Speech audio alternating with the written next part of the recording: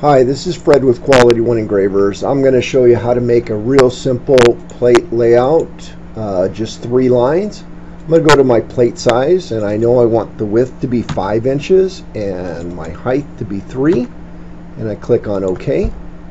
So here I've got my 3 by 5. I want 3 lines of text. I'm going to show you 3 different ways of doing it. The first one, I'm going to come out to the second, which is text compose. I could have also hit Control F7. So I'm going to just click here, and I'm going to say I want 1/2 inch letters, and I'm going to come down here and I'm going to call it my script double line. And this you type in a little funny, but it should be fine. Let me also go to my characters, because on this I want it to slant 15. So I'm going to type in this. Oops, I've actually got to type an equal sign. This equal,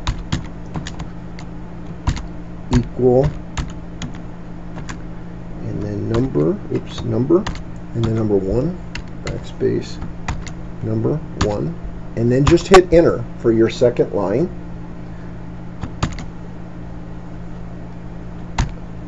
Equal, COND, and T equal HIRD, and then in the middle of the line, if I want to change it, I can come down here and change it to Optima 3 line. Just double click, and I'm going to just put in a series of 3s, just so you know how it looks. And then I'm going to just hit escape, or click away actually, hit F7 to zoom out, and here's my 3 lines of text that are all connected. And of course I could shrink this down by grabbing one of the handles, or I could only have shrunk this line, or I can come over here and say, well, maybe I can make this a 4th line. Oops. F8, get my pointer tool, double click on my baseline, go right here and make it 4 lines. And then of course I could expand this to whatever I needed. So here's that's one way, and I can hit Alt Home and End, and no, don't break them apart. Alt Home and End. Again, that's a silly question. Alt End, no. So there it is, all centered. So, and obviously if I wanted just 3 lines, I can just backspace through this, and there is my 3-line plate.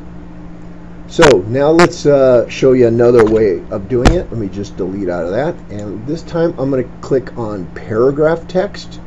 They call it frame text compose. I use the word paragraph text because that's what CorelDRAW uses. And now this is what I've got as my frame, and I'm going to make my lettering just a little bit smaller, 0.75, and I'm going to get rid of my, I'm still in my character mode, so I'm going to just make that 0, and I'm going to go to my frame properties, and I'm going to make my top margin 0.25 and my left margin 0.25 and the right margin 0.25. So here's what I'm left with.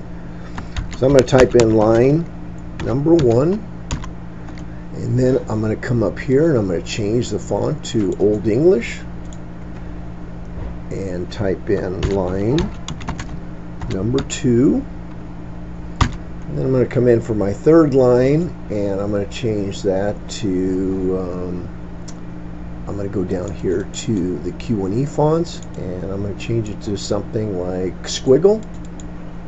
Oops, I guess I lost it. Line 3, I didn't double click on it. Where is it? Let me get down to it again, see if there was a problem there.